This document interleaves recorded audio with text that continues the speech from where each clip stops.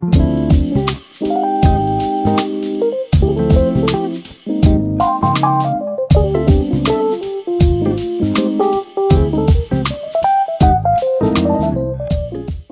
us tonight, we are going to talk about the Blind Man Straw. I'm here with Dave Frakes from Industrial Cigar Company. He's one of the owners here, and they have a very special thing called the Blind Man Straw. And I'm going to kick it over to you to explain what that is. Okay, thanks, Ron. Thanks for and welcome everybody from Tales of the Lounge. And we're in the Twitch universe. Is that where we're at right now? We are in the Twitch universe. Very nice. So, good evening, everybody. We are at Industrial Cigars. We are in Frisco, Texas, and we have a nice little lounge here that specializes in unique cigars. And a big part of what we built our business on is education. And educating people on cigars. And one of the ways to do that and really expose people to a number of different cigars is to eliminate what we call being blinded by the label.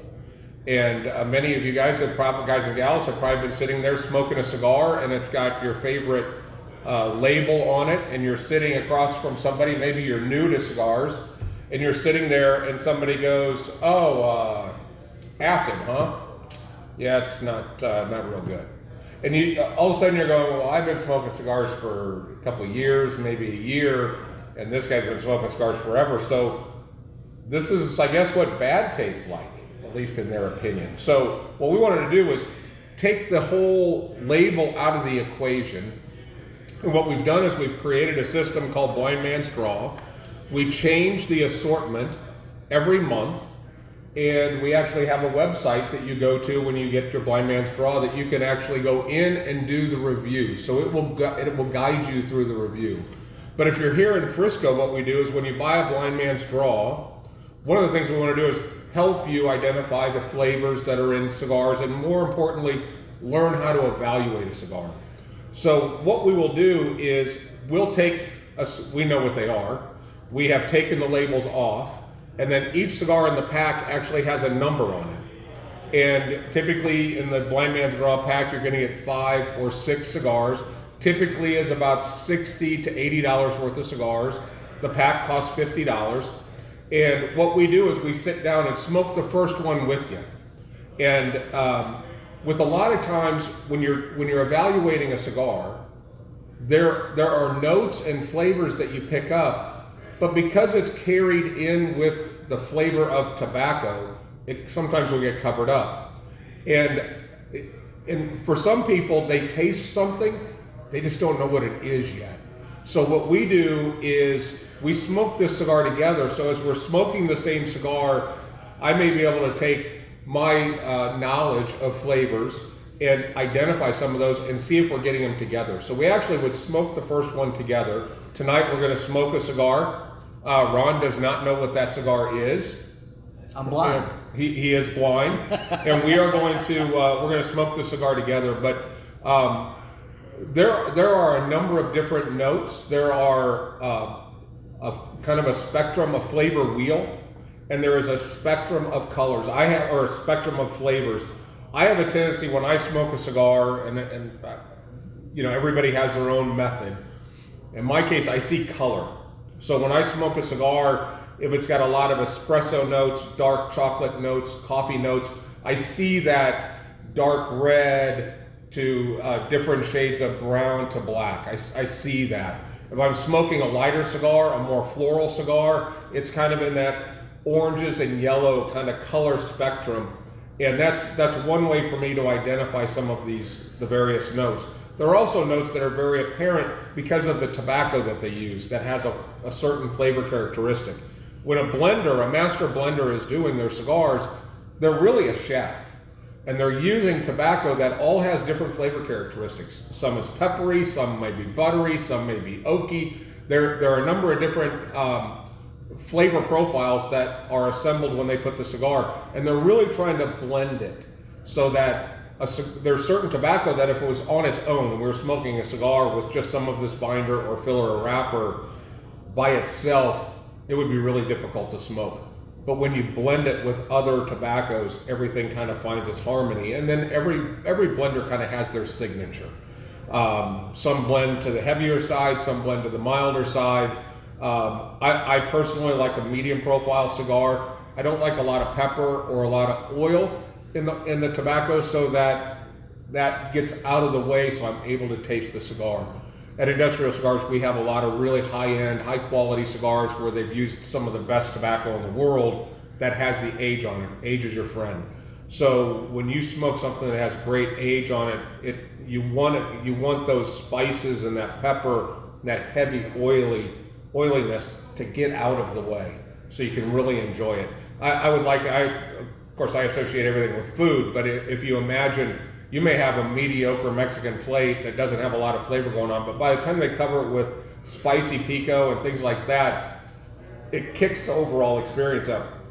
But if you concentrate, you may find out that it's just the spice and the pepper that's in there. It's covering up for something that there's not a lot going on.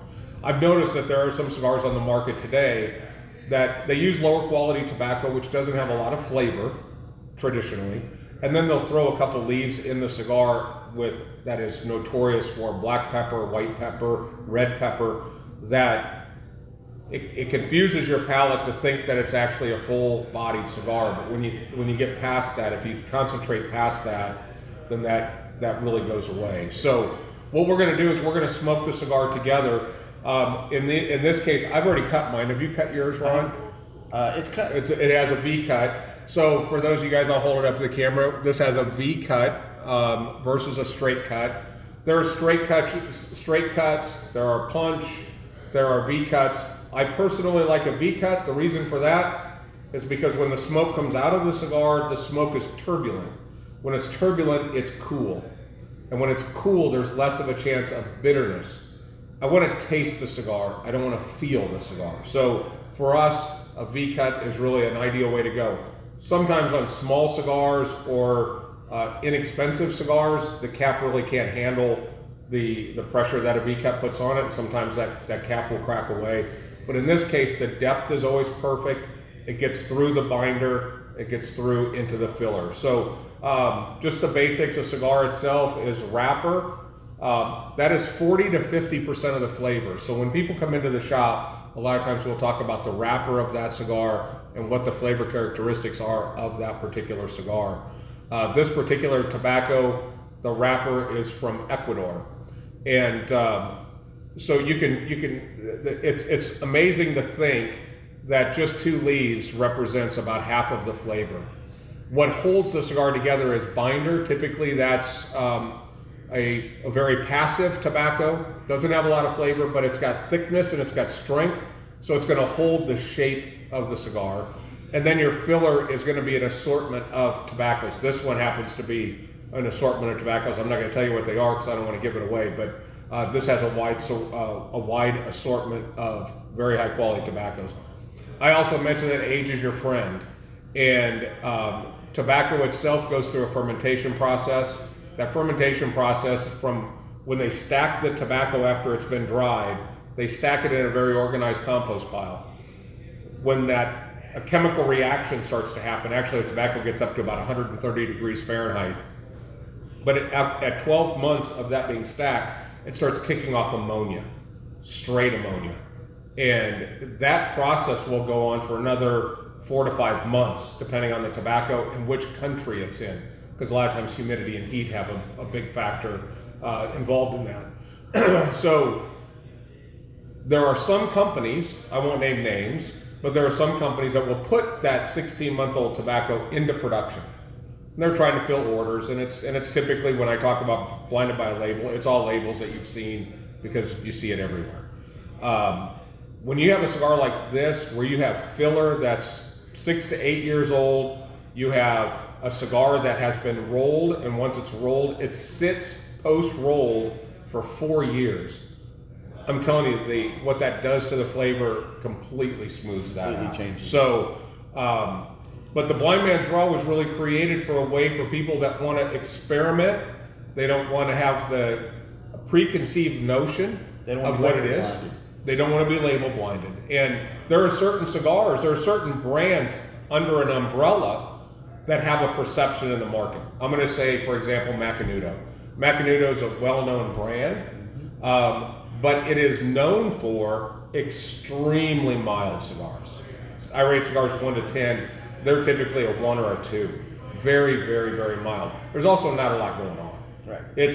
I always liken it to, smoking Post-it notes. There's just not a whole lot going on. Now, on the other end of the spectrum, there are guys that blend 8, 9s, and 10s, and those you kind of wake up in your own drool, and it's just a whole other program. So, this particular cigar is really a perfect 5-6 in my mind. Now, when Ron smokes it, to him it might be a little stronger or it might be a little bit more mild. It all depends. The simple fact of the matter is what you taste is if you like it, that's what you like. I'm not going to tell you what you like. But the key is... Unless it's Gurkha. Unless it's Gurkha. Then, yeah, nobody likes Gurkha. Friends don't let friends smoke Gurkha. Exactly. But I think that with when you get a quality cigar, now you'll notice this particular cigar would be considered kind of a Corona Plus or a little bit longer Robusto in its size.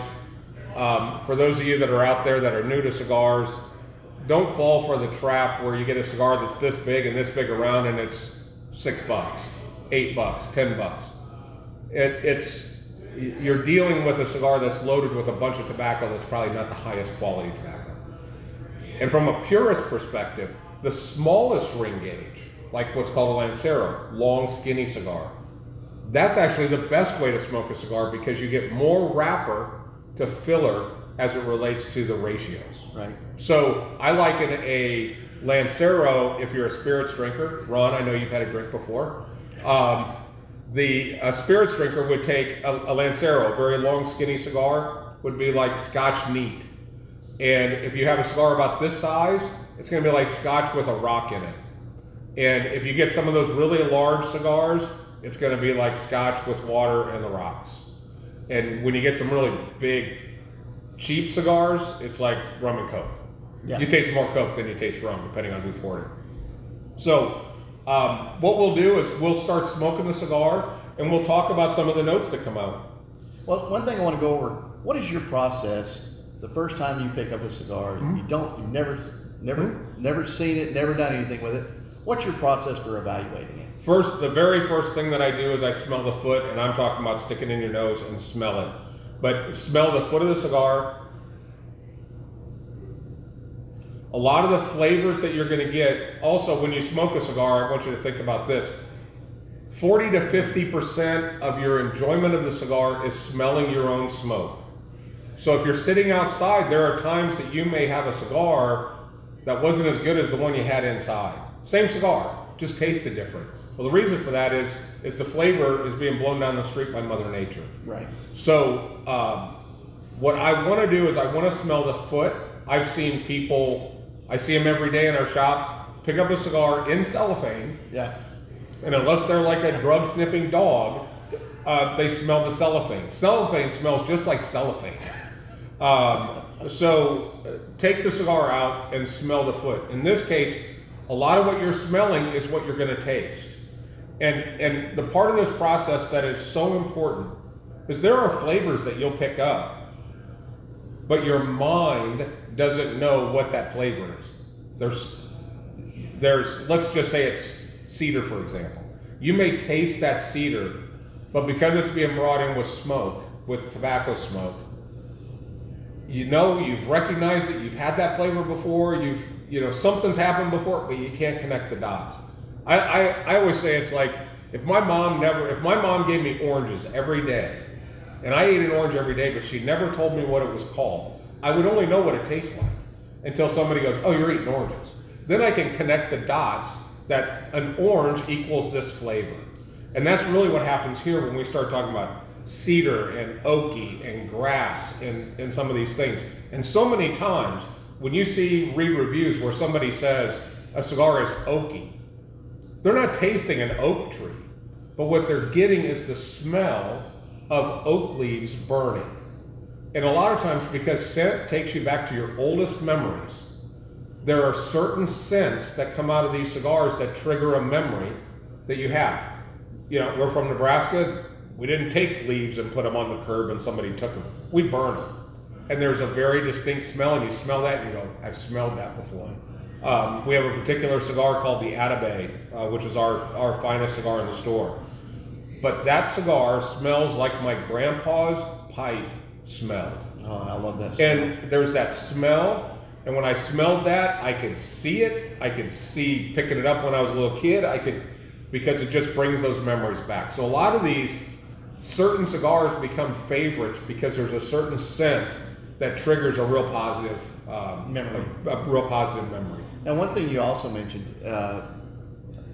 about the blenders is they're creating a dish just like you would a chef would, and as such, you taste a chef's dish and you taste those flavors, and you're not sure what they are, and you recognized it, you really not sure what it is, but you get the same thing with the cigars. The blends of different flavors and scents will come together, and sometimes it's hard to place them. You know you really like it, but you're going, now what is that taste that I'm tasting? Yeah. And until you find somebody who's with you and goes, oh, that is wild cherry or the oakiness. Oh yeah, that's what I'm tasting. And that's what you want to look for when you start doing something like right. this. So the way the Blind Man Draw is structured, we smoked this first cigar together in an effort to help you identify some of the notes and some of the different characteristics.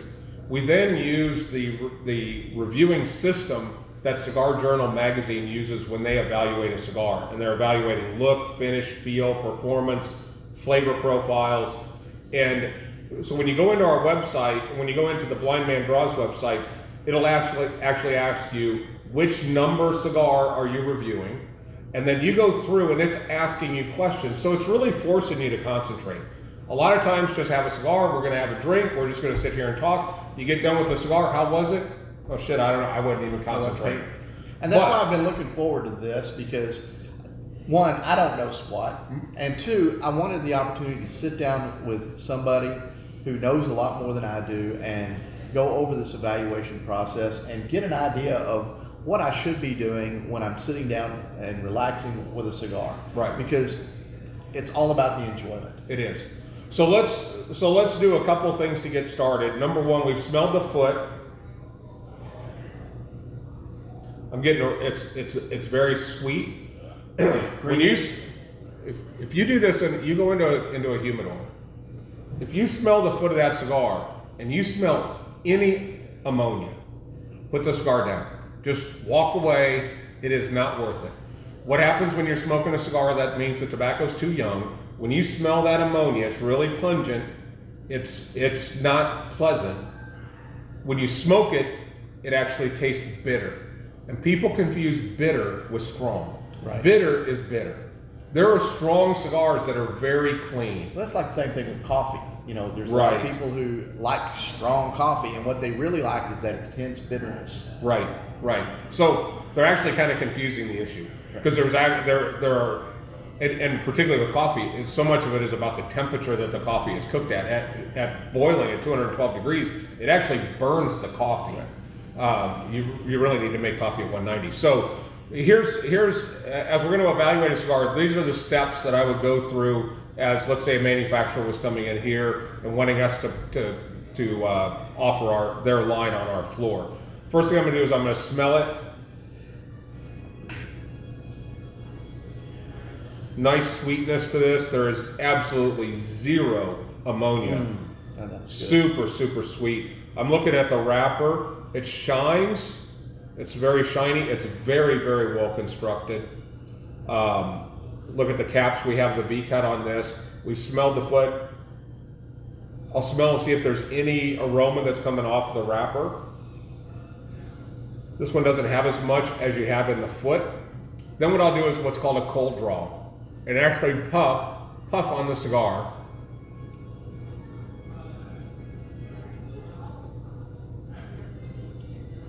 And a lot of those flavors that you're going to get with this cigar, you will get when you do the pre-draw.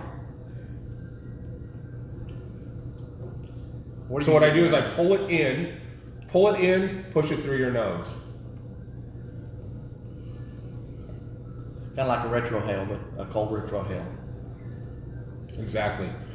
So one of the things that we'll show you when we were doing Ron's talking about is a retrohale, and it is one of the keys that's critical to the review of a cigar, is the retrohale, because we smell and we get our flavors from that. I know if I walk in the house and my wife's cooking, I don't have to see that she's cooking, and I don't have to taste what she's cooking to know that she's cooking.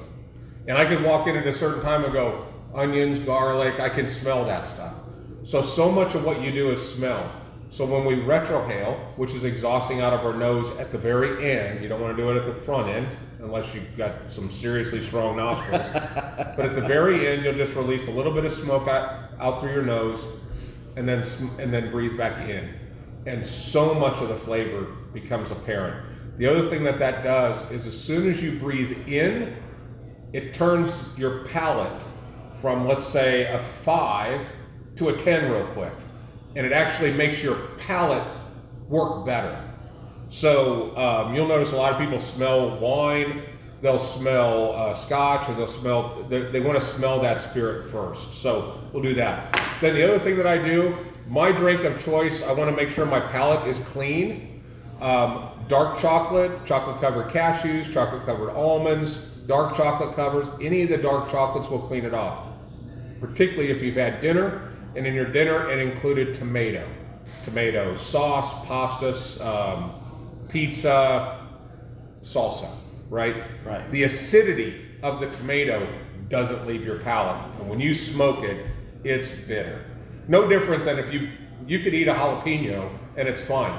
Drink hot coffee, it lights up. Right. So in this case, I want to cleanse my palate. My drink of choice is Diet Dr. Pepper.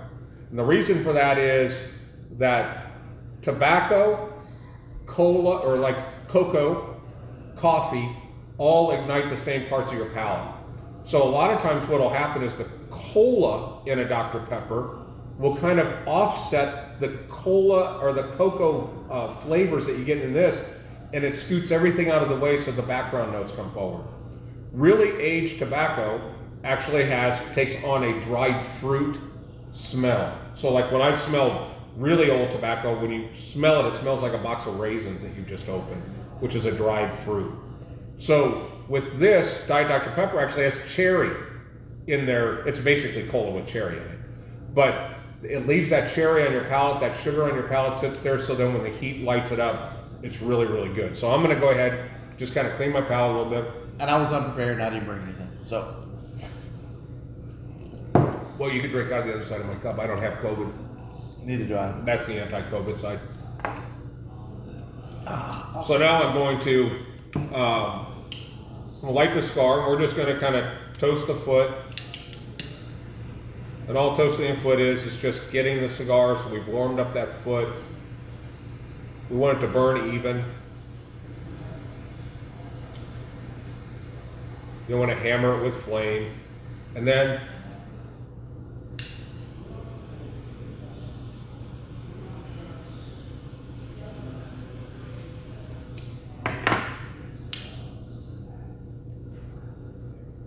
oh, that's good.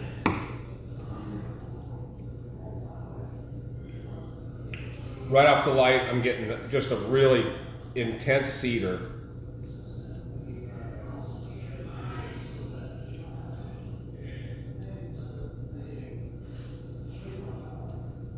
And when you're taking puffs, don't be afraid to taste the smoke.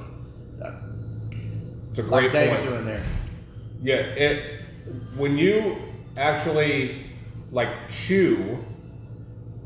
you chew on the smoke, your palate tells your brain you're eating, and it becomes hyper aware of what's happening on your palate.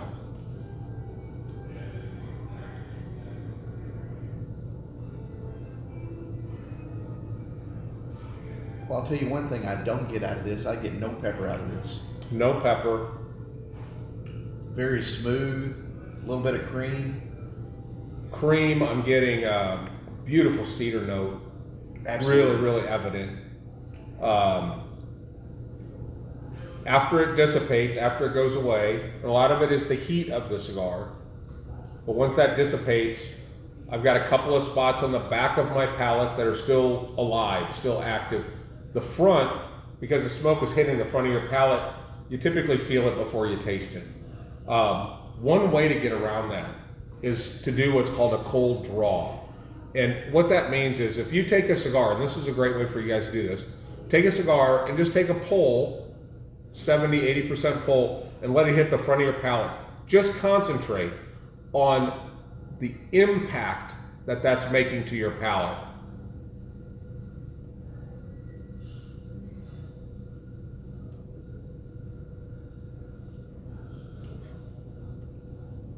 Feel that, I mean, you feel a lot of tingle, right? Because that's the heat. Right. So right now we haven't tasted anything yet. We've only felt it, okay?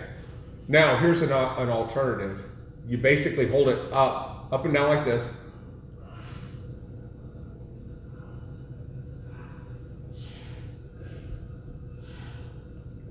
The temperature of that heat, of that smoke, is about half. So now you instantly, your whole mouth is full of smoke that has great flavor. Real buttery note. Now I'll ask you, because I mean I see it in color, but if you're looking at a color spectrum, what's kind of the color spectrum that you're getting out of this? I'm getting a warm orange, very smooth, creamy flavor, and just a tad of floral. Yep. So you'll hear cigars that are described as citrusy, and you'll hear cigars that are described as floral. A lot of times it's really one and the same. I may say I like this because it's citrusy, and somebody's going, no, I'm getting all floral. It's just a different way of describing a similar impact to your palate. Well, you know, and part of the deal that I always mention as far as Tales from the Lounge, I don't ever want to do a cigar review and, you know, rate it with the number system or anything like that, for the simple fact that everybody's taste is different. And Dave agrees, you know, you smoke what you like, but you know, everybody tastes something different, and some people will taste things that you don't, and vice versa. So that's another thing you want to be mindful of when you're smoking is taste what you can taste and taste what you like and smoke what you like, and then if you can learn something about that same stick from somebody else who likes it and identify some of those flavors, you're that much better off.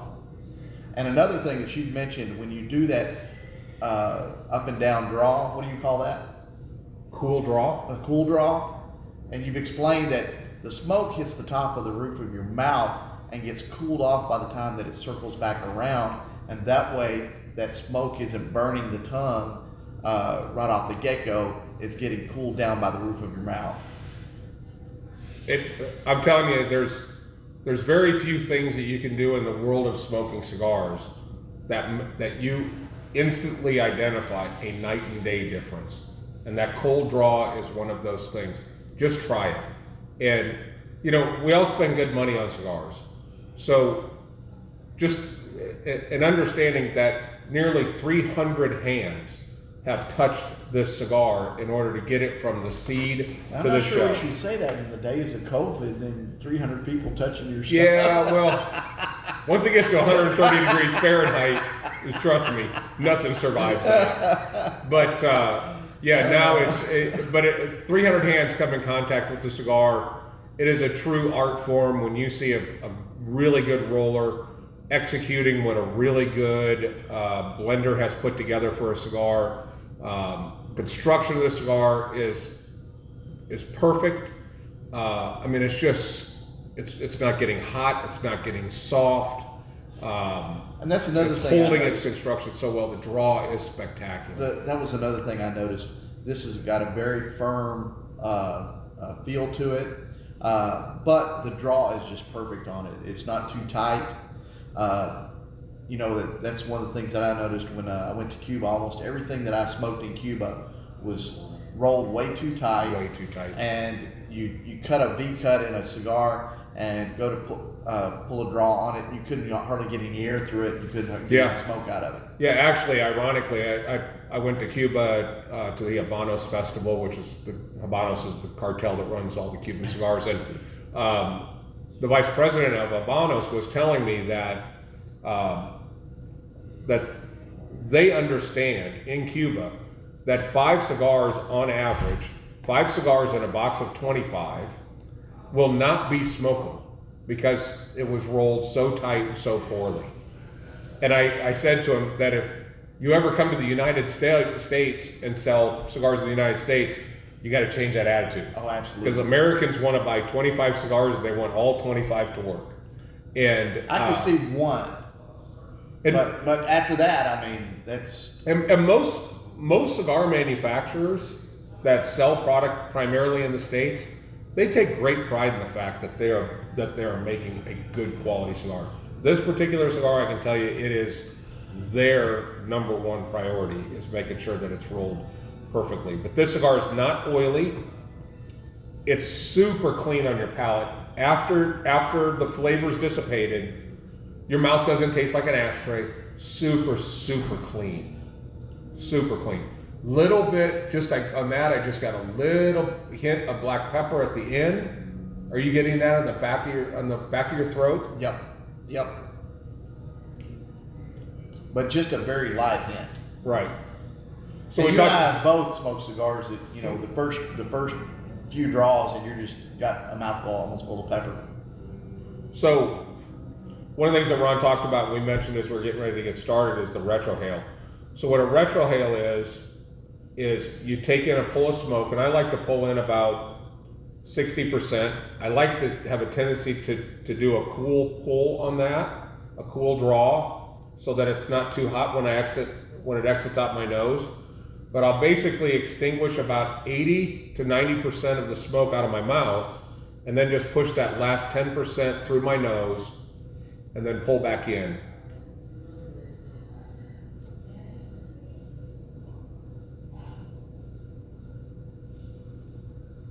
Oh man, that was so floral. Yeah.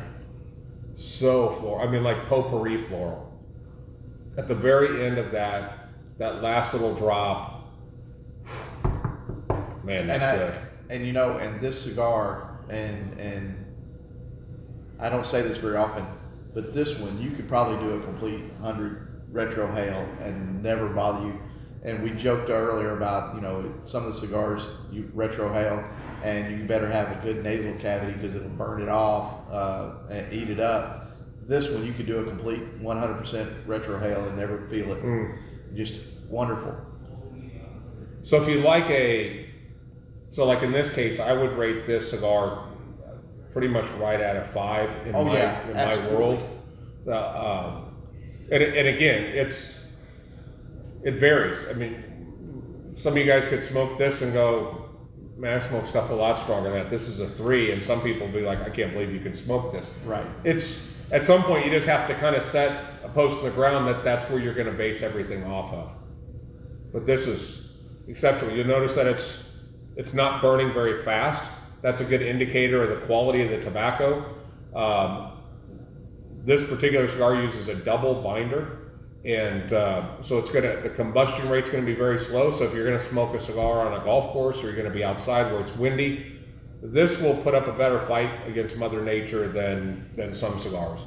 But the performance of the cigar is really good. So what are some of the other notes and some of the other things that you're getting? Because we're about at the same point in the cigar. Oh, yeah. So once a cigar will change dramatically once you get about an inch in. And there's a distinct first third, second third, third flavor profile. And you're really looking for a cigar that's got complexity. Complexity means it's not the same cigar every single puff. You're going to get variance. But what you're looking for is good coverage on your palate so that all of it gets ignited versus maybe a hot spot in the center, or typically pepper is picked up on the sides of your palate. And if it's very subtle, like white pepper, it'll kind of rest on the very back of your throat. Remember, we're not inhaling the cigar itself. That's just it basically is a no-no. Well, you know, that's a funny story. I'm sure, just like a lot of people out there, you've had cigars for special events, you know, a wedding or a birth or something like that, and you smoked a cigar, and you only do it every blue moon, and you only do it every blue moon because you get sick every time. What I didn't realize was you don't inhale a cigar like you do a cigarette.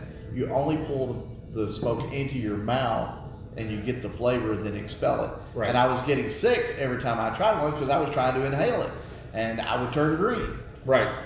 Now the reason for that is because one cigar has about the same nicotine content as a pack of cigarettes. Obviously this is pure, organic, high quality tobacco, and cigarettes are chopped up, basically chopped up trash with a bunch of chemicals in it. But nicotine wise, this particular cigar has as much nicotine in it as a pack of cigarettes.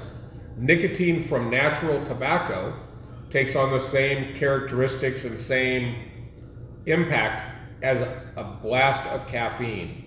So when people feel like they turn green, they get nauseous, they get dizzy, it's the same thing as going on a roller coaster. Right. You know, you get that jolt of adrenaline and it kind of gets you lightheaded and makes you a little bit woozy.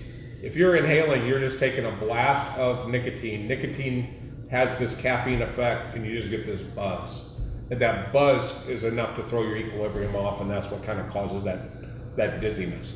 But yeah, I've seen some guys that they say like Cubans make them turn green. Well, they're smooth enough that they inhale them. Right. And they kind of learn the hard way. But no, this cigar I'm getting. And now I'm getting a little more pepper.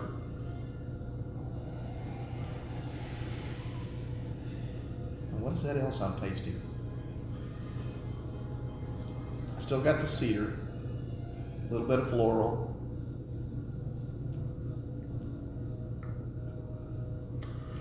But I'm definitely getting pepper. I'm getting a little bit on the front, a little bit on the side. As the cigar is heating up, you're going to get a little bit more oil delivery. A lot of tobacco has a lot of oil in it, and they'll use, depending on who the company is, they'll use either a lot of that particular filler. Some wrapper has a lot of oil. One of the basic rule of thumbs, and one of the reasons that we did the blind man's draw, is we have a spectrum.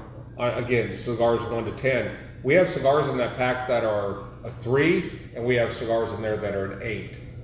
Some people think that because they're new to cigars, I gotta smoke mild. Right. So usually the first question we ask is, do you drink coffee? If they drink black coffee, I don't care if they're new to cigars, their palate is conditioned to take that strength. So smoke something stronger to satisfy your palate. But the nice thing about this is when we're ultimately done and you smoke all 5 cigars or 6 cigars and you do the review, then you come back in and we tell you what the cigars were. But you rank them. You rank the 5 cigars in the order that you liked them the best. And where that turns out to be kind of a cool deal is you may find out that you can smoke a cigar that's much stronger than what you thought. But we see it every day. I'm new to cigars, so get me something mild. Or worse yet, I'm new to cigars, get me something that's infused with sugar. Oh God. And that's not smoking a cigar. No. That's just not smoking a cigar. So I mean, there's a lot of them sold, and I'm not saying anything negative about it, other than it's not my cup of tea either. So.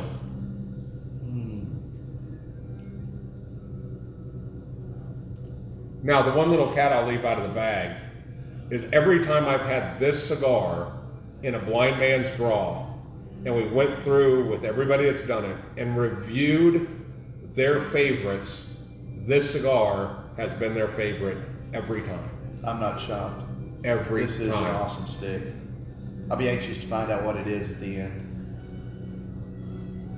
And another thing, if you're fairly new to cigars, and you really are enjoying it and you want to learn more, I recommend getting a cigar journal. Mm-hmm. Get a journal, start writing down, what the cigar is, what you're tasting, how it burned, how it felt, what it looked like, what the smell from the foot was, right, and the notes that you picked up right off the bat.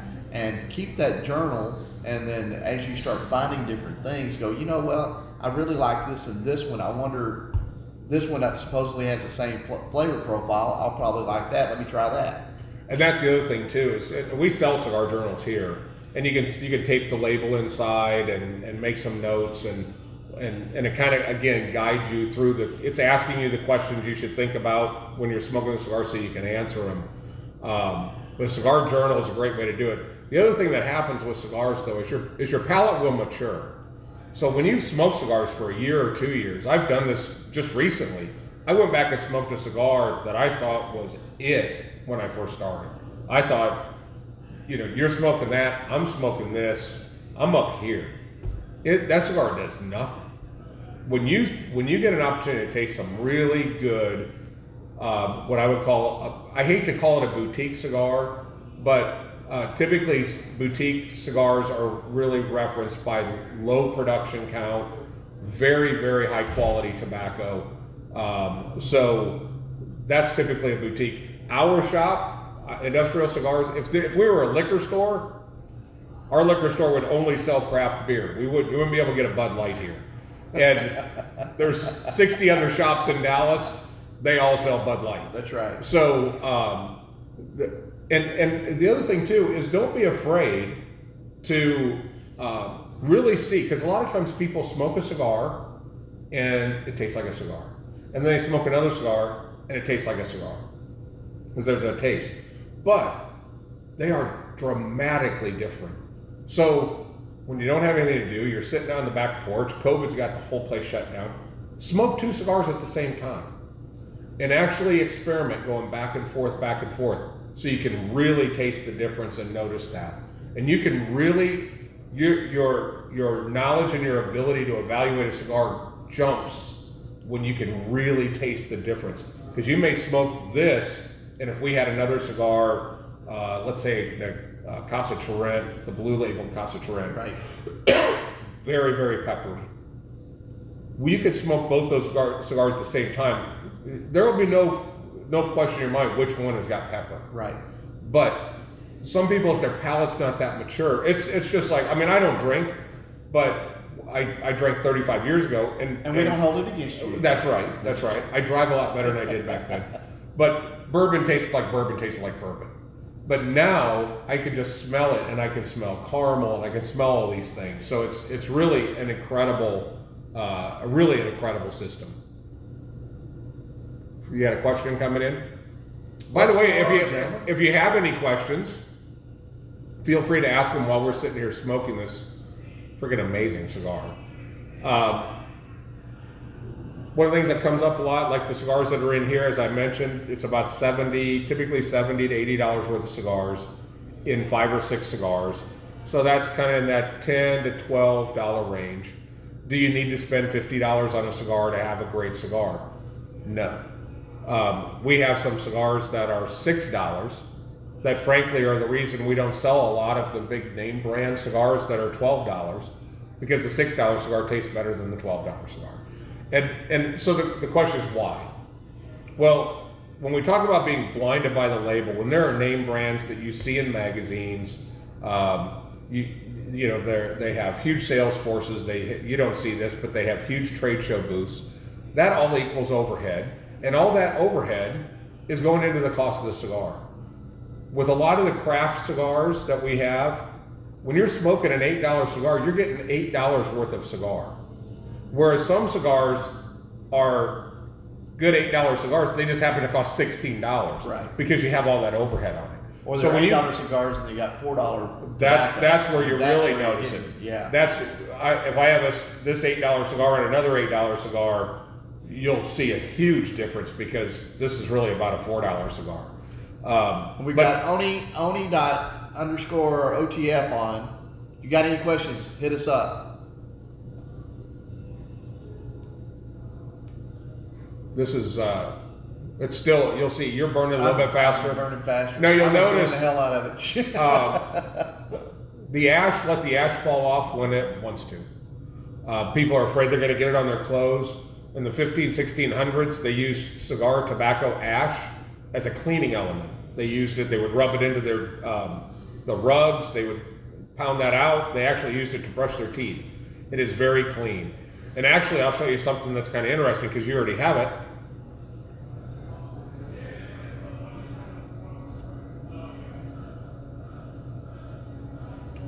If you take that ash a lot of the characteristics that are in that cigar actually sits in that ash. There's Pitoro, which is one of the finest cigar lines in the world. They're from Switzerland. The Pitoro Lounge actually has a 2-star Michelin chef on staff that just cooks for their members. But their steak, their claim to fame with their steak is they put Pitoro tobacco ash on top of the cigar, or on top of the steak, yeah. So you get a lot of those same characteristics that were in that tobacco. You're not going to get the oil, but you can get that by just tasting the ash.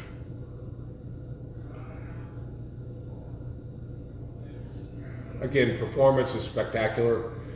So I'm going to take a draw now, because I've just been smoking it. We're having a conversation. Right. So this time I'm going to take a draw, really concentrate on it. Typically I close my eyes when I do that, and I really want to concentrate on what flavor profiles I'm getting.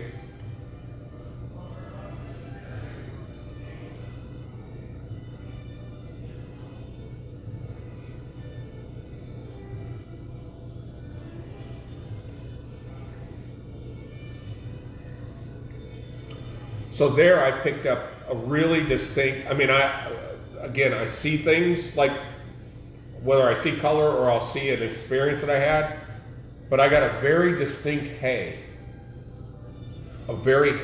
which is very clean, dry, mellow, but my friend of mine had a huge horse stable, and I smelled that. There's cigars that'll be described as earthy, and that earthy would be more like the, if it was like damp hay, right? Where you're really smelling just the hay itself versus that experience of just kind of walking through it, and it's just that real light aromatic element. The cedar has kind of gone away in this cigar. I'm still getting the floral, but the citrus is more of an effect on my palate than it is a flavor. Right. Effect, imagine biting into an orange or a lemon without the orange or lemon flavor, just the acidity that you get with that cigar. So in this case, we would really be wiped out had we had like tomato or something like that, because the acidity of that, and this has some acidity in it, that would not have paired well at all. Let's do a little. Let's just take a minute, be quiet. That's compelling. I just said a minute. We wouldn't do more than that.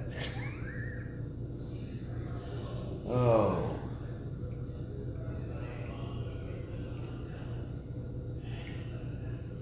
I keep saying the word clean, but the finish of this cigar is so clean. You're not gonna wake up tomorrow and your mouth's gonna taste like an ashtray with this. Definitely not. And that is purely the age of this tobacco. And the little bit of cream that I was getting earlier is gone. Yeah. And I'm getting more of the acidity and the earthy tone, the hay, not the earthy tone, the hay, and just a little bit of pepper, but not a lot.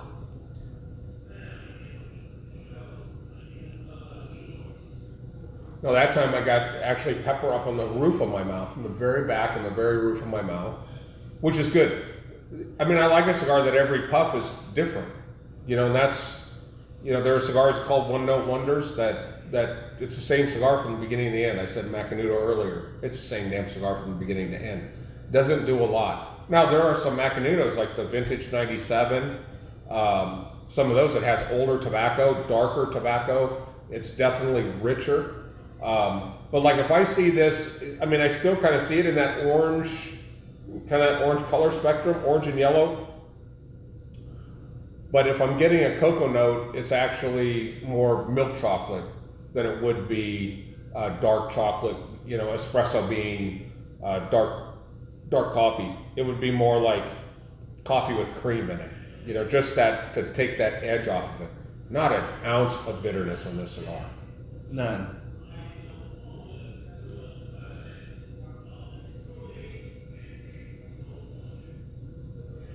So if you're out there watching and you have any questions, feel free to ask. one of the things that I am excited about is Industrial Cigars is launching Cigar Newbies, which is a Facebook group. And what I've noticed on a lot of groups, because a lot of guys join these cigar groups, and they're really a lot of their comments start with, "I'm a newbie, but what should I do? How should I do?" and stuff like that. And inevitably, because of the size of the group and because social media is so friendly, that people will just pounce on you out of the weeds and make you feel like an idiot for even asking the questions. Well, that was another reason why I asked you to do this, is because, you know, this is a perfect little newbie exercise. You get with somebody who's willing to educate and walk you through the process. Like I said, and I've only been smoking cigars for, I guess, 3, maybe 4 years, and I still don't know anything. I'm still learning stuff. But you have the passion to learn. You've gone to Cuba. You have this desire to expand in the hobby. Our shop is just a hobby gone wild. Me and my 3 sons love cigars. We don't come from this industry. We just love cigars. So, but early on, I had people that explained to me, I wanted to learn as well. So we went to Nicaragua and we spent 9 days there and learned everything from the seed to the shelf. What are all the steps? We just wanted to learn that. But our shop is really full of people that maybe they didn't start as a hobbyist, but now it is an important part of their life, an important hobby. And the more you know about any hobby, the more enjoyable it is, versus just going through the exercise. And so Cigar Newbies is not necessarily a website or not necessarily a Facebook page that is going to have where you're relying on other group members to answer your question. We want you to post a question, and then this is our day job, we'll answer your question. So we're not going to answer your question to sell you a product. We're not going to answer your question to talk you into doing something. We're just going to answer your question because we probably had that question before. And we're going to fill it with our ICC universities, which is where we've interviewed some of the industry icons to be able to listen to them and what was their passion. So much of what we do with manufacturers is, I want to know who created this, and I want to know, did they do it for the money, or are they doing it because they just want to deliver the best cigar that you can possibly get? We had a guy come in here when we first opened, and I said, so what drives you? And he goes, well, you know, I made a lot of money selling helicopters, and I just figured I could get in this and make a lot of money. It's the wrong way to go about it. Exactly. This is not a place where you're going to make a lot of money. It's just something where you're going to have this really enjoyable experience. It's calming. It's the cigar, as you've mentioned, and I've mentioned 100 times, is the great equalizer. It doesn't matter what anybody does. We're just having a cigar. That's right. And there's nothing easier than firing up a conversation that's, what are you smoking? And just have this conversation. But, you know, as you get into the hobby and you have questions and you want to learn some more, that's where I think Cigar Newbies is going to be fun. And then if you ever want to watch just a bunch of idiots on Saturday, you can watch us on Saturday at the shop on Industrial Cigars on Facebook. That, you will not get any smarter watching that show. But you will laugh your ass off. That show is me and my son, and it's a full contact sport. It is. We hit each other a lot. It is full contact cigar smoking. It is. It is definitely a black belt in cigar smoke. But so there, drink from the non-COVID side. And that sugar just cleans your palate.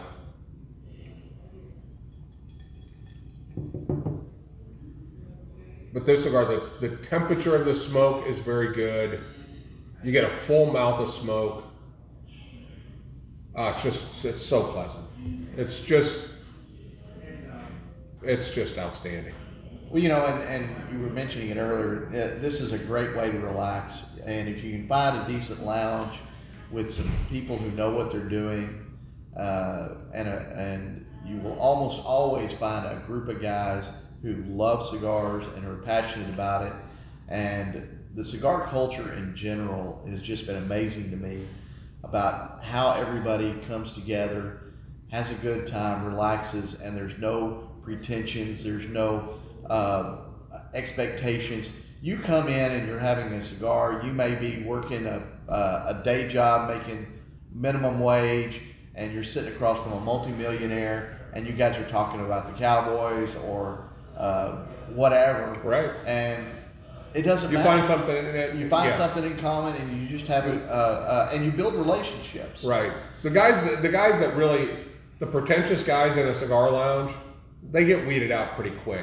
Guys, guys can read that. Guys and gals. I mean, we have huge percentage of our regulars are female, and a big part of that is because of the air purification in our system. We scrub 100% of the air every 6 minutes, so you just don't smell like a cigar when you leave, and women really appreciate that a lot. We get a lot of couples up here too. Oh yeah, absolutely.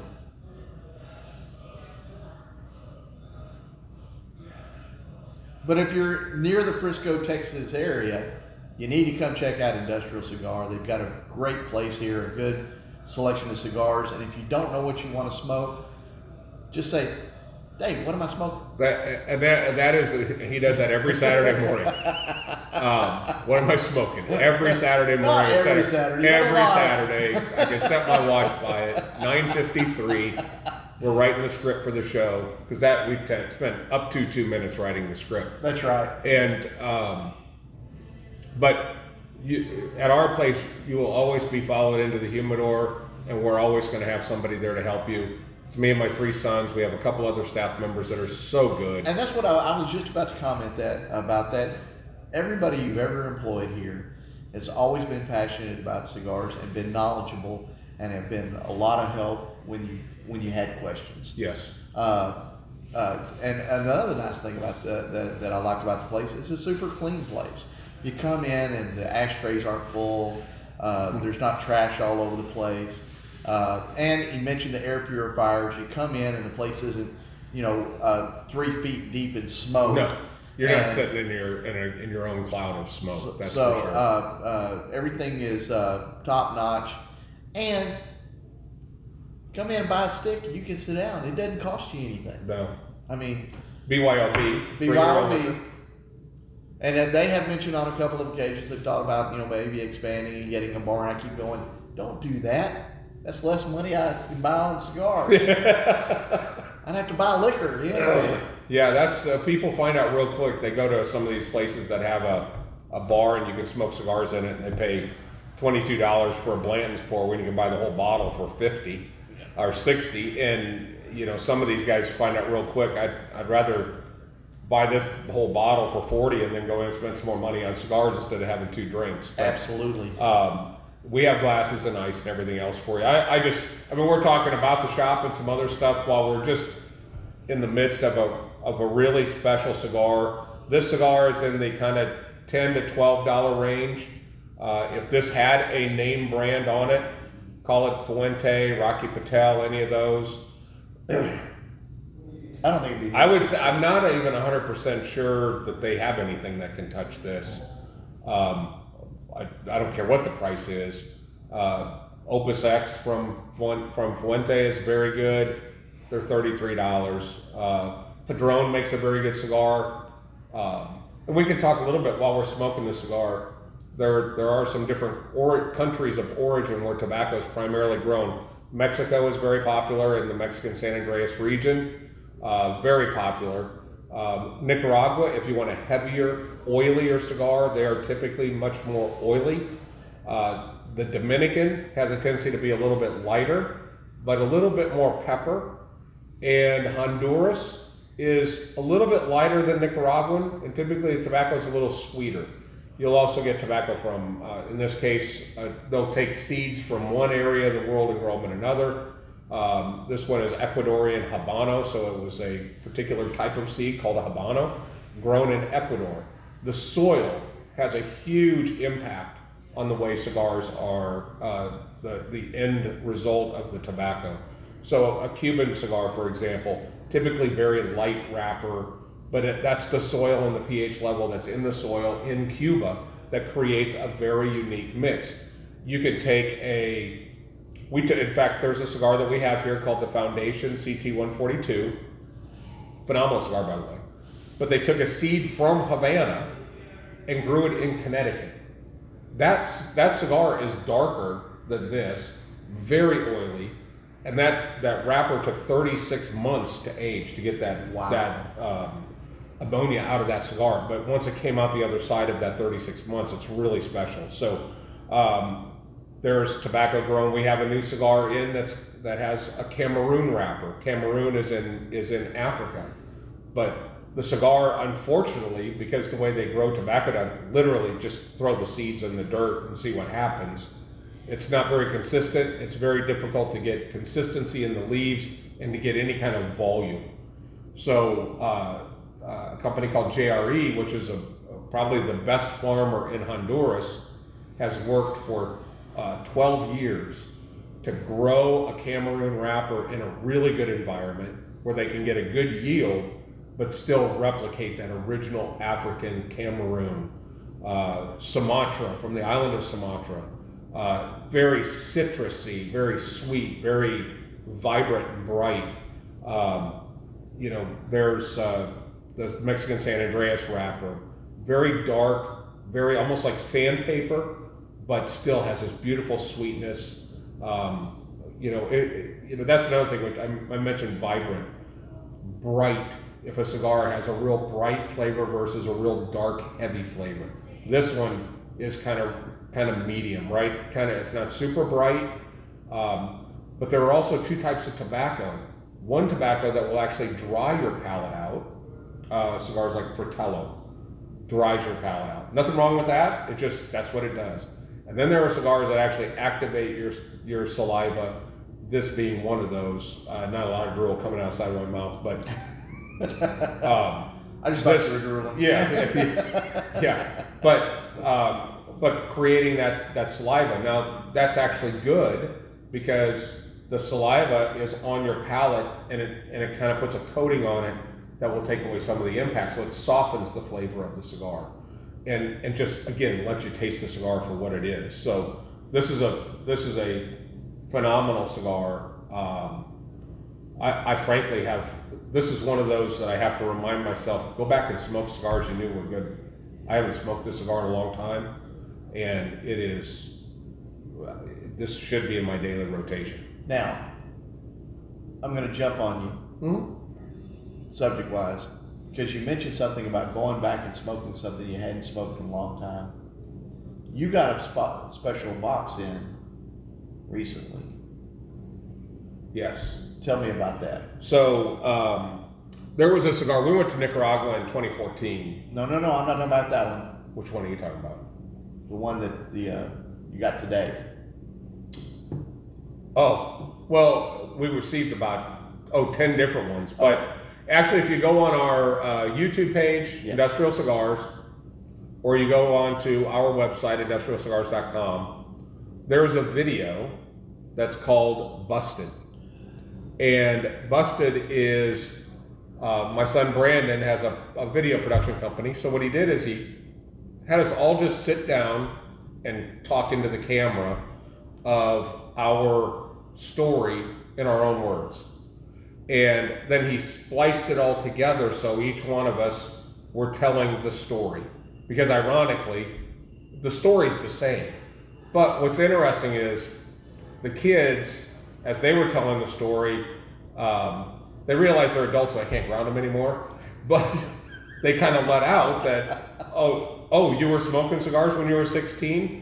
And I didn't realize that. I didn't realize that their brother was out buying them cigars. But if you watch Busted, there is a cigar that they talk about as just kind of this afterthought that my older brother, used to buy us these cigars.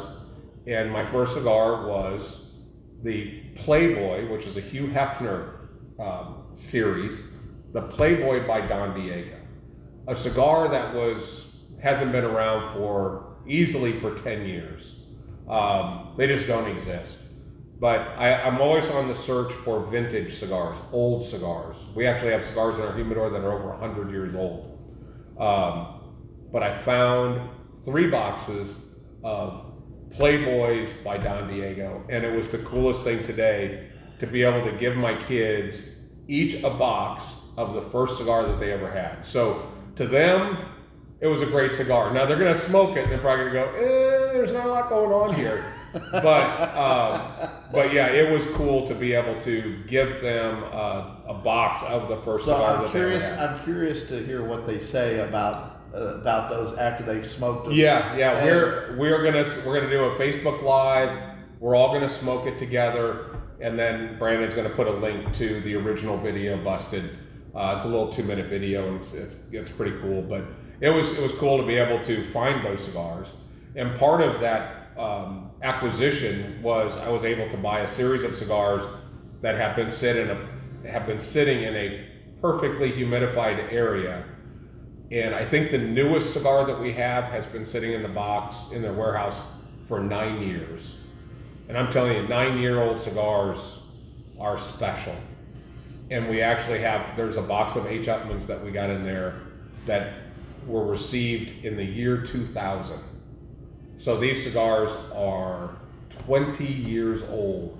And that's not including the age that was already on. No, not including, yeah, I mean, they aged it, they had to go through that whole process. So that tobacco itself could be 23, 24 years old. So we have those cigars. The beauty is I got to pay the 2006 price. One cigar that's a favorite of ours, we sent one of our employees to the factory in Mexico, is the Casa Torrent line. They've been growing tobacco in Mexico since 1880. Phenomenal farmers. These guys know how to do it. Well, back in 2005, Alejandro Torrent, who is the owner of the company, came out with a line of cigars called A. Torrent.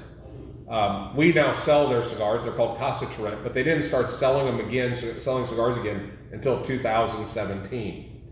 So they went a period of time where they were just growing tobacco and selling it to other companies. But the A. Torrent in the 2005 Cigar Aficionado Top 25 finished 24th. And this cigar, I've got these new in the box, and they're from 2005. So 15 years of age on a cigar that back then ranked in Cigar Aficionado's Top 25 is going to be a special cigar. And I'm excited. And I'm going to be able to open those boxes, and you can buy one, you can buy 10. I really don't care, but it gives you an opportunity to find out what age is all about. And now out comes the butter and the cream and the sweetness and the smoothness that is, you would think that's gone with age, but it's not. No. I mean, we've smoked cigars. I smoked a cigar a couple of years on New Year's, not this year, but last year, from 1880. And that cigar had punch, it had strength, it had body. You just wouldn't think that. No. But when a cigar is kept perfectly well, I have a cigar that was rolled the year World War I broke out. And to be able to sit there and think about where that cigar was at during the Depression and where has it been? Yeah. And it's just crazy to think that today it's sitting in the humidor and you can buy one and smoke it. It's a really cool experience. So to answer the question you haven't asked, tobacco doesn't get rotten and doesn't get old. You don't have to throw it out. No. Unless you don't keep it properly. You got to keep it humidified. Keep it at about between 65 and 75% humidity. Keep it at about 70 degrees. Keep it out of direct sunlight, and that cigar will last forever. Forever. Literally forever. Yeah, I had that 1880.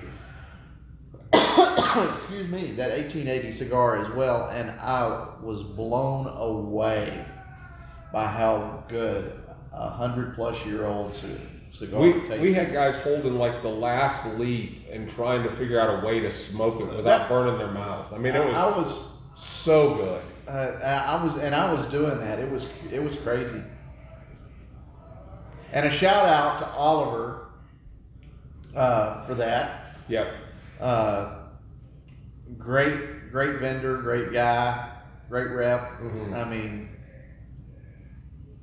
he's actually our rep for our finest line of cigars, which is called Atabey and Byron. Minimum 14 years of age, undisclosed tobacco. We do know that it uses some Ecuadorian Connecticut. We know that it uses Peruvian tobacco. Peruvian tobacco is very special. Tobacco actually people think the first tobacco was grown in Cuba. the tobacco seed actually originated in Peru about 3,000 years ago. It was first grown in Cuba about 1,000 years ago. So they were growing tobacco in Peru. It's just a very difficult tobacco to blend with, because some blenders that don't know how to use Peruvian tobacco, it's like a chef not knowing how to use a habanero pepper. Right. Some can do it perfect and it doesn't burn you to death, and then some would just steam coming out of your ears. So in the hands of the right blenders, they can do some really special stuff. So so this is the first cigar. Right now I'm just getting a really clean finish. We're kind of in that second, third, and not much further down because he's doing most of the talking. As usual. Well, I'm more than happy to let you do it because you know, like I said, a lot more than I do. A lot of the citrus has gone away. It's bringing just this real rich. It's almost like if you've ever had unsweetened dark chocolate. Without the sugar, it has this kind of coating that sits on your palate. Rich. It's actually, I'm seeing the color spectrum starting to get a little bit darker. I'm seeing light browns and brown, starting to get towards the darker milk chocolate, dark chocolate. Oh, there's the Bubble Boy.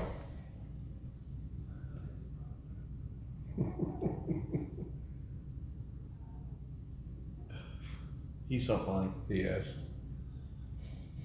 And if you're a Star Trek nerd, you can come in and talk to Tony. Tony was in Star Trek. Yep. He was an actor. He's been in huge bio. I had no idea. But he was in TV show 24. He was in all kinds of stuff. And now he's here selling cigars. And he's happy as hell. Again, he's got that passion. When he came in, I literally thought he had been selling cigars and in the cigar business for a decade.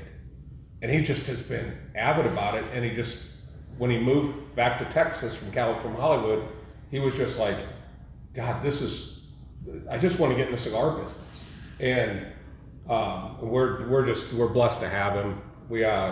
Brandon Byers is one of our other employees, Purple Heart recipient, lost his leg in Afghanistan. Just loves cigars and his passion, his work ethic. When you have military around here, you're talking about the shop's clean. When you have people that are in the military around here, everything's clean. Yeah. All the time. So let's get to where, see now as the cigar's heating up, a little bit of oil, it just sits a little bit heavier on your palate. Yep. Not rude by any manner.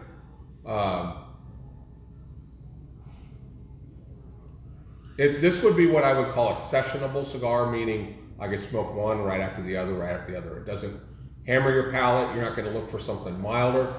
It's actually a great way to end the day, a great cigar to end the day, because it's still so clean.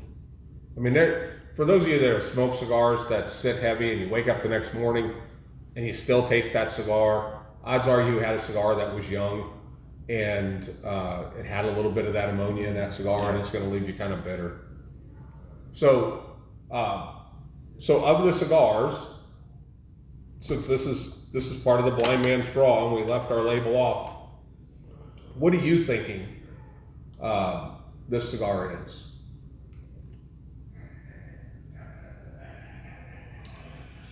Well, it's not a principal. No. Principal's a Dominican-made cigar. Fabulous cigar. Now, refresh my memory. You told me one time, and I had forgotten, but Nicaraguan ash is darker. Typically, Nicaraguan ash is dark. The one way to tell if you're smoking an authentic Cuban is the ash is always dark. Dominican tobacco, a lot of times the ash is just stark white. So, but being conscious of the ash. Now with this one, you can tell it's a multiple country of origin cigar because you actually see on the binder that wrapped around that, there is a distinct dark circle. Right. The wrapper itself, it's lighter when it burns, then it's darker. So they're probably using, they probably use Nicaraguan binder in this cigar, but the filler is a little bit lighter. Right. You'll also notice, you see the holes Yep. in that cigar? So the way, when a cigar is rolled, they'll lay down the binder, the person that's actually bunching the cigar together, they'll lay down the binder. This is the way they do it in Cuba, unfortunately, is they'll take tobacco and they set it in there like they're hand filling up a tortilla. They fill it up, excuse me, with different tobaccos as the way that the blender wanted it. And then they'll take that and they'll roll that into a bunch and they put it into a press. And then they put that press in a vise and it squeezes that cigar so that it will hold its shape. Once it holds its shape, it takes about 2 days to do that. Once it holds that shape, some will do it for a less period of time. They give it to typically a female, and the female will then put the wrapper on it because they have a more delicate touch. Whenever you shake the hand of a person that is a buncher, their hand is like shaking hands with a vice. I mean, their hands are so strong. But I mentioned that in the end of this ash, what you're actually seeing is little holes that are around there. With this cigar, it's a very, it takes a long time to do it this way, and typically the way they're rolled in Cuba, the way they used to roll them in Cuba. So they would lay out that binder, they would take a leaf and roll it and set it in there, and they would take another leaf and roll it and set it in there. So what they've done is they've created a series of straws with that tobacco, so that the tobacco, you notice that Ron mentioned early on that the cigar was still very firm, but the draw was really smooth. So with this, what you have is the holes represent the straws that were put together inside that cigar. Now a cigar let's say in Nicaragua, those guys have to roll a cigar, typically one cigar per minute or faster. So they're going to typically roll 300 to 400 cigars a day. This particular cigar, they only allow their rollers to roll between 75 and 100 cigars a day. So they can take the time. And that rolling of those individual straws is very time consuming, but the net result is you kind of imagine a honeycomb. It's got strength, but you have a natural draw versus tobacco that's bunched together, and it could close that straw and you end up getting a much tighter draw. So with this, you're getting this just perfect performance. And that's the unfortunate thing about cigars. They all look the same, but they're not the same in the way that they're constructed. You know, in theory, a car is, 4 wheels, 2 doors, 4 doors, and some glass and a bunch of metal, and off it goes. They're not all made the same. And one could say that about spirits. You could have a shot of Louis and a shot of something else, and they're not the same. They're definitely not the same. So this is one of those situations where it's, and our team here knows the difference and which ones are rolled better and which ones aren't, and we can help guide you through some of those things. And sometimes just get a regular bunched cigar and then try something like this so you can see what we're talking about in the difference. There are some people that'll pick up some of these cigars and they'll squeeze it, and it's so firm that they think they won't be able to get a draw out of it. But the fact is, when it's rolled correctly, the performance is perfect. Well, I got a stupid question. Have I had this one before? I believe so. Okay. I believe so. You got me stumped. You'll be, I don't think you'll be surprised because of how good this cigar is. I know. So this cigar, are you ready? Yeah. We need a drummer in here so we can have a drum roll. But this cigar is the Bandolero. Really? Yes. So the Bandolero, I mentioned the Atabey and the Byron are the finest cigars that we have. They're in the $25 to $35 per cigar price point. I will put that cigar against any cigar in the world. I don't care what the price is. And based on the amount that we sell, there's a lot of people that have at one point liked Davidoff cigars or Opus X cigars or some of the other cigars, Padron, that are a more expensive cigar, and then they smoke a Byron or Atabey and find out what good really tastes like. Bandolero is the entry-level line for that. So where an Atabey or Byron ages their tobacco for a minimum of 10 years, rolls it, and then lets it sit post-roll for another 4 years, this is actually going to be anywhere from 4 to 5-year-old tobacco, and then post-roll will be 1 or 2 years. So the amount of time that they have to babysit that cigar directly correlates with what the cost is. But if you had it, if Davidoff made a cigar as good as now they make a $100 cigar called the Royale. They make a cigar that's $500. I would still buy the $35 Atabey. But if an Atabey had a Davidoff label on it, no one would be able to afford it. I mean, it would be outrageously expensive. Well, you know, and that's the deal. They have to sit on that tobacco for so long, and you're sitting, and basically you're just sitting on money. It's a stack of money.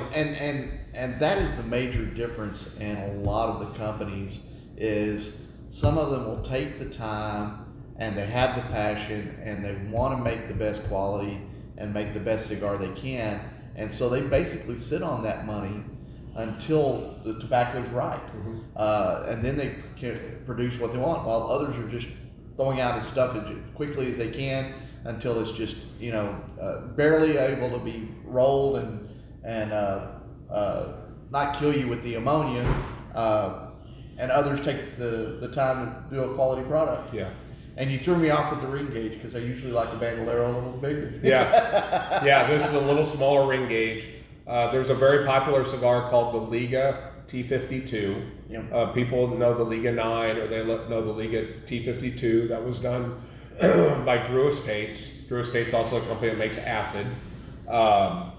The original blender of that cigar was a gentleman named Nick Melillo, and Nick has gone out and started Tabernacle or Foundation. So he's taken that skill set and his blending prowess to his own company, and that cigar does very, very well.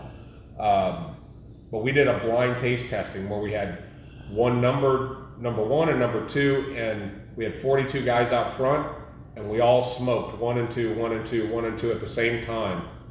40 out of 42 people. Now, a T52 is about $18, $19. This is about $11. 40 out of 42 guys chose the cigar over the T52. And the T52 was good, but what they said was, I could smoke this T52 once, but I could smoke this Bandolero all day long. All day long. Yeah. So it's a wonderful cigar. And this is kind of how we do the blind man's draw. So Cigar Newbies will be doing blind man draws on a weekly basis. Nate and Tony will be doing kind of a 2-man, smoking the same cigar, but smoking them, and we'll be doing some live blind man's draw tests. And at the end, we'll surprise you with what it is. And if you get a chance, grab a blind man's draw. You can order these online through the industrialcigar.co. That's their e-web commerce site. I want to compliment you on that, by the way. When this whole COVID thing, they did not have a commercial website up. They had just a regular, visitor's website. They did not have an e-commerce site. And as soon as they got wind that they were going to have to shut down because of COVID, these guys threw up an e-web commerce site in 2 days. Yeah. And had product available. And it does not look like something that was thrown up in 2 days. Another cool thing that they did, if you live within the 20-mile radius of the shop, they will do delivery. You can order online and they'll bring it to you, or they'll ship wherever you want. Right. They will do anywhere. And they change these up monthly. And one of the interesting things that you mentioned about the blind man's draw was almost every time that somebody does the review and comes back with the total final results, they have picked a cigar that they had never even smoked before, right, and been passing up in the humidor for who knows how long, and just did not even realize the quality and the taste, right, that they had. Yeah, in every case, the cigar that finished first and second, they had never smoked it. They didn't know it was there. They didn't know anything about it. But again, the beauty of not having a label on it, you get to smoke the cigar for the cigar. And the beauty of the Blind Man's Draw website is it walks you through. It gets you thinking, how is the burn? You know, do I have a nice even burn, or is it running, or whatever the case may be? It guides you through that process so that you can enter your information in. The nice thing is we actually share that information with the manufacturers. So we had one manufacturer that had a cigar that was in the pack, didn't fare so well. And we gave them the fair, honest results of the review, and they actually ended up discontinuing that cigar. So, you know, we're, you know, like we said, we can't make you like a cigar. You know, if your favorite color is purple, I can't tell you it's blue. So you may smoke a cigar and you may find out that this doesn't quite work for me. That's okay. They're not all going to work. What we've done is when a manufacturer comes in and sells us or tries to sell us cigars, me and my 3 sons test every cigar, and if it's worthy of a spot on the floor, good value, good performance, good flavor, we put it on the floor. So our stuff has all been pretty much hand-picked, where most shops are too busy trying to fill a humidor, so they just fill it with everything that they can get. So there are cigars within lines that are really good, and then there's some within those same lines that are, in our opinion, not so good. And so far it seems to work, because our top 5 lines are lines that most people have never heard of, but we sell a ton of them because they've opened their eyes and got out of the rut. The worst thing you can have is a guy that comes in and goes, nope, I want a fill in the blank, and this is what I've always smoked, and I've never smoked anything else. They're really missing the boat. Absolutely. Well, I want to thank you very, very much, Dave. This has been educational and wonderful. I enjoy spending time with you as always. And don't forget to catch us tomorrow night. Chris and I will be on doing our cigar company spotlight, and we're doing Principal tomorrow. Oh, excellent. And so there's a lot of David Chaffee history and story to tell there, and Principal Cigar, another one of the great products that you can get, not everywhere, but you can definitely get it here. Very, very limited. And his role, Darren's role with working with Henry Kellner Jr., Henry Kellner Sr. is the master blender for Davidoff. Jr. is not a kid, but Jr. is, I think, is a more talented blender. But his dad has to develop product that works all over the world, and Henry Kellner Jr. just works with very, very small batch, very high-end tobacco, but never enough to make 2,000, 3,000, 10,000 cigars. It's always a very small batch. And then the cigar will always improve, because sometimes they'll run out of a wrapper or whatever the case may be. Whenever they change that wrapper or filler or binder, it's always going to get better. So they may get different, but they will always get better. Right. And it's a wonderful cigar. So I'm looking forward to watching you and Chris share And I'm your sorry information we're on not that. more engaging here, but you got to grow. Gotta grow. But this will be available on YouTube before too much longer, and as soon as it is, I will share out that link on Facebook. Perfect. And if you've got any questions, hit us up on there, and if I can't answer the question, I will hit up Dave and make him do it. I'll answer it. Absolutely. And don't forget to hit the Cigar Newbie on Facebook. Cigar Newbies, and it just, I think Brandon just posted it up today, and it'll be something that we'll start dumping content into. But really, it's just an area where you can, I don't want to say we're experts, but just where you can ask somebody other than somebody that is in a big hurry to give you an opinion. Because I've seen guys ask the questions. God save you. For those of you that are on groups, don't put a picture of a Cuban up and go real or fake. I mean, people will pounce on you. Yeah. We'll actually answer the question and tell you if it's real or fake. You know, you wouldn't And tell you why. Yeah. I mean, there's, you know, that's just not a gimmick thing. I mean, you can actually tell. And I'm kind of looking forward to when we do Adame and Byron and Nelson Alfonso. that's going to be another interesting show. I'm going to hate buying props for that one though. That's going to be expensive. So yeah, it's worth it. Absolutely worth it. Well, good. Well, thank you very much, Dave. My pleasure. We're going to cut off, and everybody have a good night and enjoy your cigars. You're still on, by the way. So no cussing at this point? No cussing? Okay. Oh, you can cuss. Okay. Well. Thanks, everybody. I hope you enjoyed it. If you did, hit that like button. If you want to see more of our stuff, hit the subscribe button. And if you want to get notified, hit that bell. You know what to do. If you want to see more Saturday at the Shop and Tales from the Lounge stuff, hit the playlist, check out our channel, and let us know what you think. Love your feedback. Have a great day.